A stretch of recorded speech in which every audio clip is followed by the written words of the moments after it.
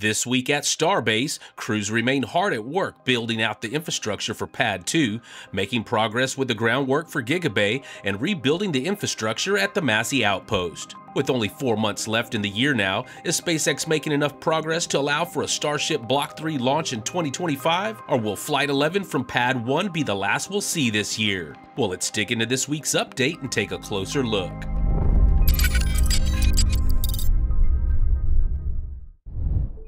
Starting off with construction activity at the launch site, across the road from Pad 1, work continued at the future site of the air separation plant, with concrete form work going up quickly.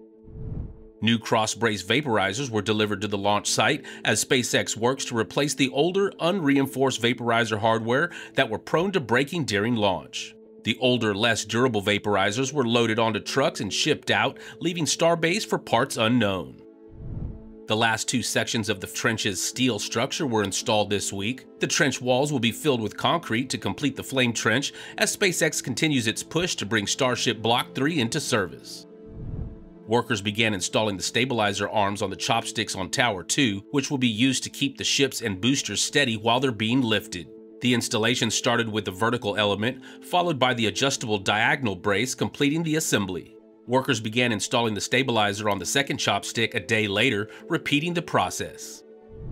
Over at the build site, as workers continue to iterate on the process of building super heavy boosters, a new work stand was moved into Mega Bay 1 ahead of the ramp up in production of Block 3 boosters. Another Giga Bay piling cap concrete pour began, joining together the foundation piles in another section of the new factory space with a thick, heavily reinforced mat of concrete. All in all, the pour lasted 22 hours with a whopping 343 truckloads of concrete placed for this section of Giga Bay's foundation pile cap. Replacement test site hardware for Massey Outpost continues to be built and fitted out. A new liquid oxygen pump support frame was finished and delivered from Sanchez and put into place. The chopsticks at Pad 1 were put through a small battery of opening and closing tests before being lowered down to the hard stop. The process was repeated again for another test set, validating their readiness ahead of Flight 11. The gas generators for Pad 2, used to drive the deluge system, were put through a battery of tests this week. The system was activated 14 times in all, continuing the effort to qualify the new launch pad for flight ops. An interesting pillar was brought into the build site and hauled into Star Factory. The structure looks like it might be a crane pedestal, but it's hard to be sure. 36 loads of water were delivered to refill the deluge system as SpaceX prepares for another round of static fire tests ahead of Flight 11. As the new propellant farm hardware enters service, older hardware is being retired. 2 smaller obsolete storage tanks, previously used for pressure boosting in the liquid oxygen system, were removed from the launch site. A new crane was assembled and erected at the launch site this week. Smaller cranes like this are frequently used to help assemble larger ones, but they're also useful for moving around the large amounts of heavy equipment and hardware at the complex. Inside the Star Factory halls, a large number of Starlink simulators were unloaded from one of the dispenser boxes and stacked inside.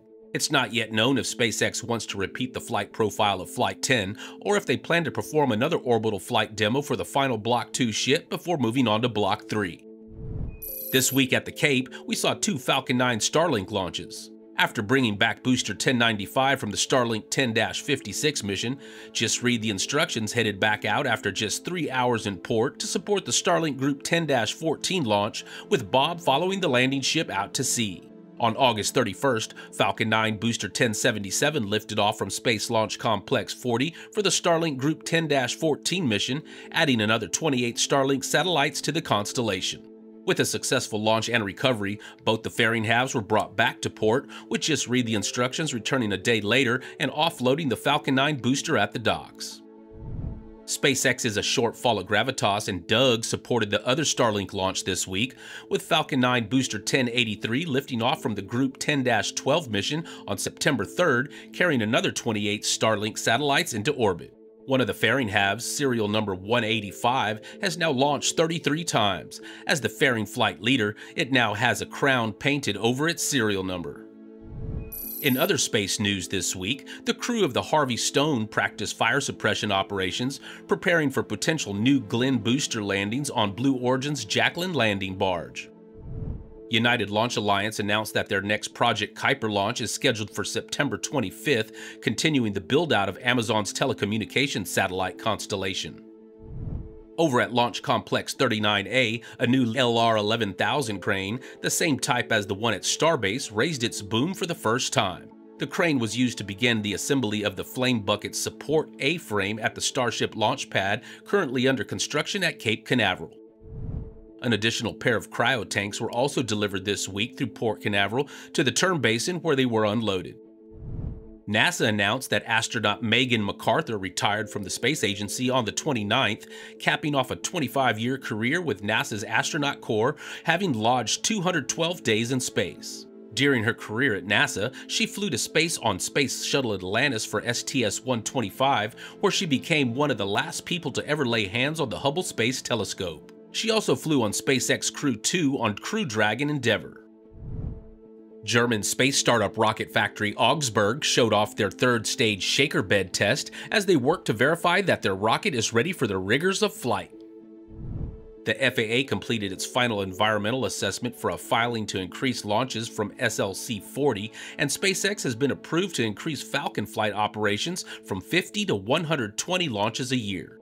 They've also been approved for the construction of a landing zone where they can land up to 34 boosters annually. SpaceX's Cargo Dragon also completed its first test of their new International Space Station reboost capability. The modified Dragon has a pair of Draco thrusters, which they fired for 5 minutes and 3 seconds to raise the perigee of the station's orbit by 1 mile. A series of longer orbit-raising burns is planned during the Dragon's stay at the station.